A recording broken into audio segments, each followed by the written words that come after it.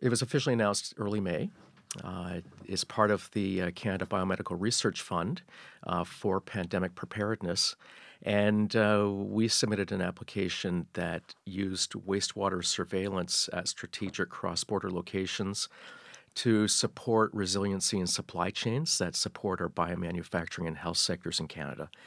So in that proposal, we had actually included this strategic area, Windsor-Essex, as one of the places that we'd like to continue wastewater surveillance. At the time we submitted the proposal, we didn't know if the Ontario network would be continuing past this past spring.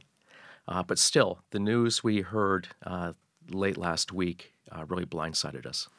Explain that, because I think Windsor might be safe, or not necessarily safe, but you'll be able to continue your research for a while longer. But there are concerns that you had for the rest of the province. Can you explain that?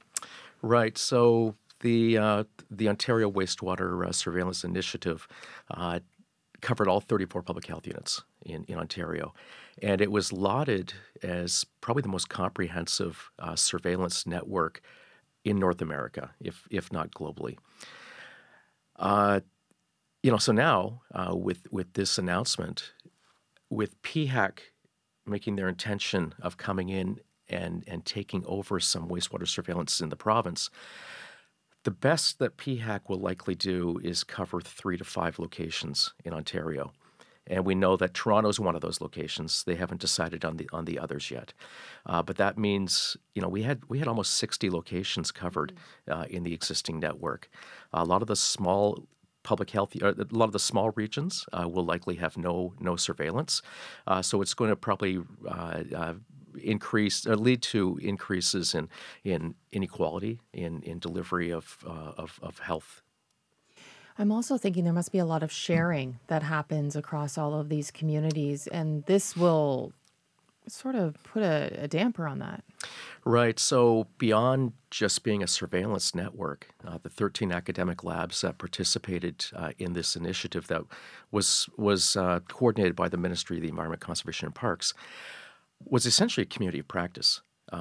This whole scientific field of wastewater surveillance was new during the COVID pandemic. We, together developed this discipline.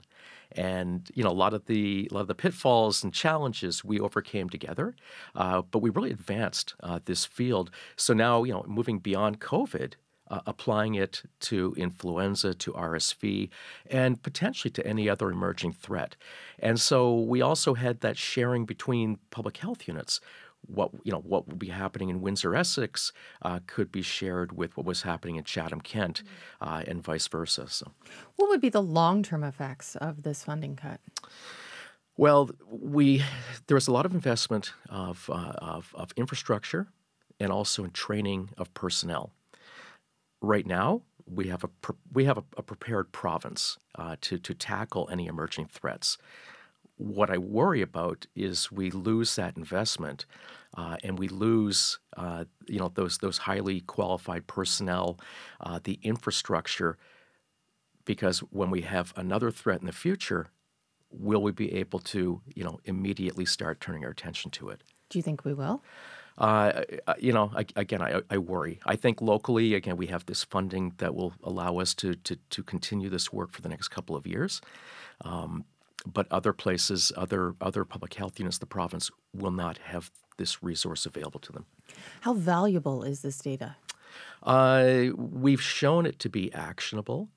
We've shown how it can result in early, mitigation or containment and address a potential threat. We've seen that in the University of Windsor campus, for example, early in the pandemic, where we used wastewater surveillance to notify public health to immediately test students in the residence hall and finding asymptomatic cases. So we know it can be actionable. We also know it helps our public health units allocate resources to different things.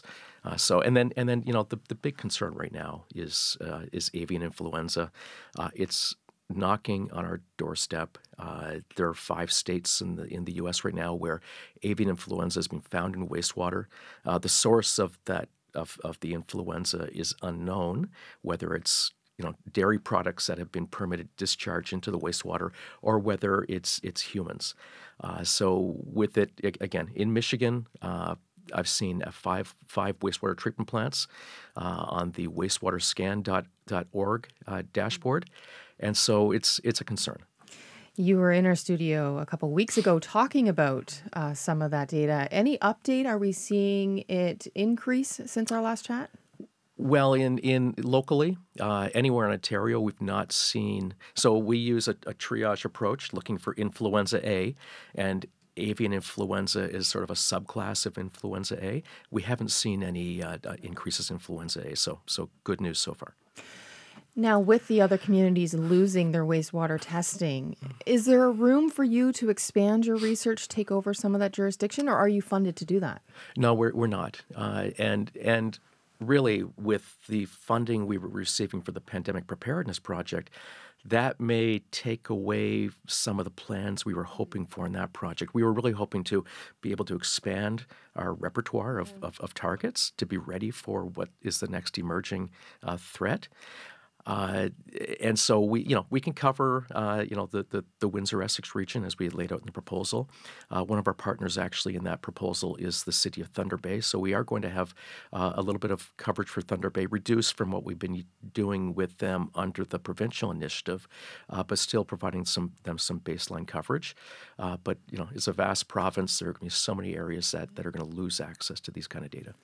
Losing access to the data, but also the expertise within their communities. Oh, exactly. I mean, it's, the wastewater data requires interpretation, it requires context, and the academic labs with our whole cadre of students who were involved in this were crucial in working with public health to be able to interpret those signals. Any concerns that funding will be cut for you eventually? It's the life of an academic. We're always chasing the next grant to keep our operations solvent. Of course, I mean we're hoping that we prevail on this. There's a lot. Once this hit the news this week, there's been a lot of backlash from both those in the medical communities, but also just concerned citizens. It's amazing how many people out there are watching the dashboards that are often, on the public health unit websites to see what's happening in their own local communities, and they're upset. Were you aware there was that much engagement in the data? Early in the pandemic, I was, because I'd hear people personally who'd tell me that this is great. They really appreciate this. As the pandemic started winding down, COVID wasn't in the news as much. Started not hearing that. But boy, this last week it's really been on fire. All right. We'll continue to follow this. Thank you so much for coming in, Mike.